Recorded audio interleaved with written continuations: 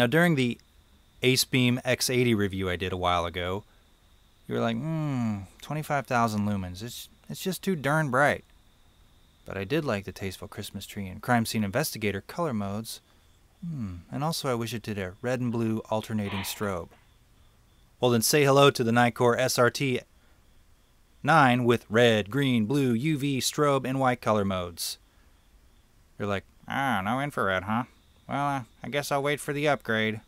The SRT9 is made from aluminium and uses a Cree XHP50 for the cool white main white light output mode. That's a mouthful, and operates all those modes easily off of a control ring.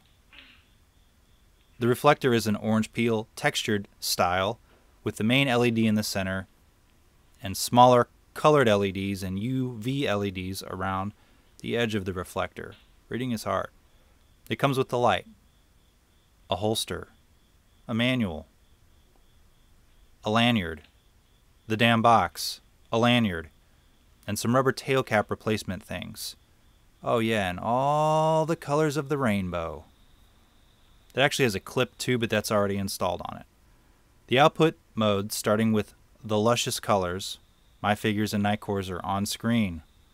Let's do the colors first. Urinal Mint blue.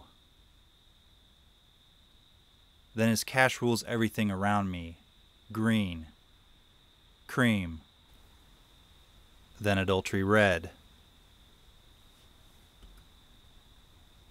Then is Of.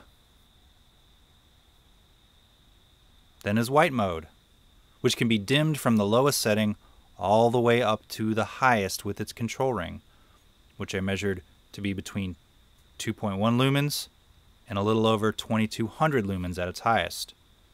As always, if you're looking for a low moonlight mode, Nitecore isn't the best at that. Okay, the UI. It's easy and all on a ring. You have a hard power on-off on the tail where you put the batteries, arranged in the series configuration. Pop on the tail cap, which you have to press the two buttons down for. It's kind of awkward, and you have to apply a moderate amount of pressure to get it to lock. Cool. The good thing is you can feel for the clicks and the smooth parts of the control ring and get a feel of what mode you want before you even turn it on. I feel for the standby mode, which is like dead center-ish, and turn on the light. The light blinks in standby with this little indicator there, letting you know it's on. Turning the control ring right gives you white light from lowest to high. Then there's a click stop.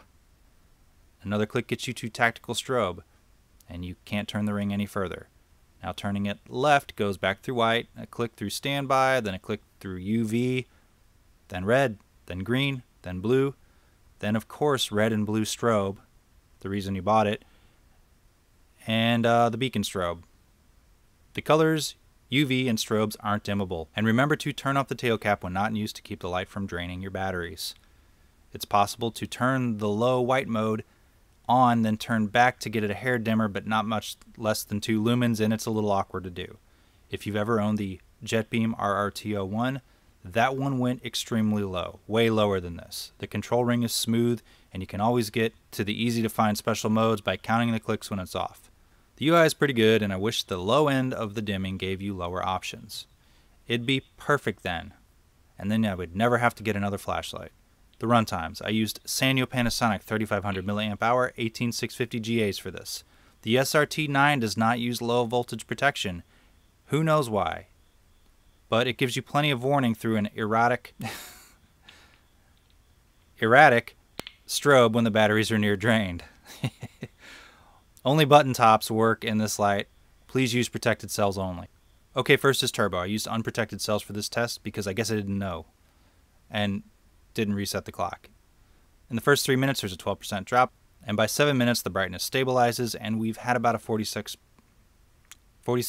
drop in brightness overall, which is somewhere north of 1100 lumens. As the first hour passes, we're at a 51% drop overall, then comes 2 hours, which is 54%. And after about 2 hours the brightness starts dropping harder. It continues to run, and somewhere in the mid 3 hour range it starts the low voltage erratic voltage blink. Ending voltage when I got back and checked the light at about 8 hours of running, with the crazy blinking faintly still occurring, it was about 2.2 volts per battery. Not good. You should recycle your batteries if this happens. Using protected cells keeps this from happening. Remember, use protected cells and you're perfect. For this test, I set my light to somewhere in the 500 lumen range, so this is a good mid-range mode. I used protected Sanyo GAs this time. In the first hour, it looks like it gains output, but I think my light sensor cord is moving ever so slightly. So let's just say it holds its brightness constantly because it looks like it does. I have said this before that these tests are not scientific, they're just sort of real-worldish simulations. So the sensor stops moving at about 1 hour and just holds its brightness for about 5.5 hours before dropping in brightness. And the battery's low voltage protection kicks in at about 6 hours and 37 minutes. The batteries again, not the flashlight. The flashlight does not have low voltage protection, just low voltage warning. Now the beam shots. Here are the lights I'll be comparing the SRT9 to. Some pocketable, some holsterable. Did I make up a word? I think I did. All lights are between 1,000 and 2,200 lumens on their maximum modes. First, the SRT9. It's not an ultra throwy light. It has a decent amount of spill and spot. It's a cool white tint. I wish it was neutral, but I wish a lot of things. Then is the Olight R50 Seeker.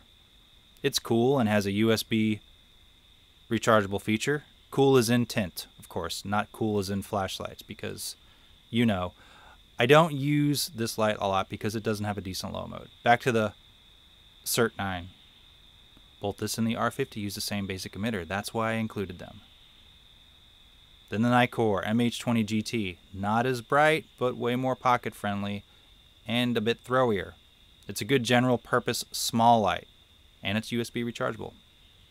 Every light seen here has been reviewed by me. The SRT9 for a minute, which I detected no visible PWM on any of its modes. Before going to the Zebralight SC600 Mark III. Watch my video about PWM if you don't know what that means. This is one of my main everyday carry lights because of its excellent size, excellent low modes, excellent maximum 1000-ish lumen brightness in case I need it. Also a nicer tint. The Astrolux Stainless Steel, or SS. Great tint, great light, a bit heavy, but a nice amount of throw. And a bit nicer for longer range stuff. Okay, let's wrap it up. And by wrap it up, I mean talk about color modes for the next 5 minutes. Now there's literature on what the color modes are useful for online, and, well, color modes really aren't that useful to me. Maybe UV to see if murder or sex has happened at a various location that you are currently at. Now, as far as the color modes go, sometimes that usefulness is dependent on how bright or how dim the color modes are. If you're a person who uses color modes, a filter might be a good option to retrofit a light with just white modes. None of the color modes are very dim, but all are bright enough for short-range outdoor and indoor stuff. The UV is the type that you only see a little visible light from it when not looking right at it, but it illuminates stuff with UV reflective capabilities. I'm sure I described that wrong and somebody will let me know. I like the Nitecore UV on my AceBeam X80 light a little bit better because it seems more intense, still not a whole lot of visible light, and it lights things a little further away. Now the construction and fit and finish on this light are all pretty good. I have no idea why Nitecore just doesn't put low voltage protection in all of their lights when most companies do. It's not the first Nitecore light I've tested like this. Low voltage protection in theory keeps lights from draining their batteries lower than 2.5 volts. The control ring is great, and it's a good way to operate a light with this many modes. It's smooth and ain't jiggly. You know, of course, if you need the color modes, then good.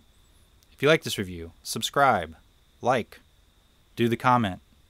The light was provided by GearBest for review. Check the description for more details if you'd like to buy it. Thanks for watching.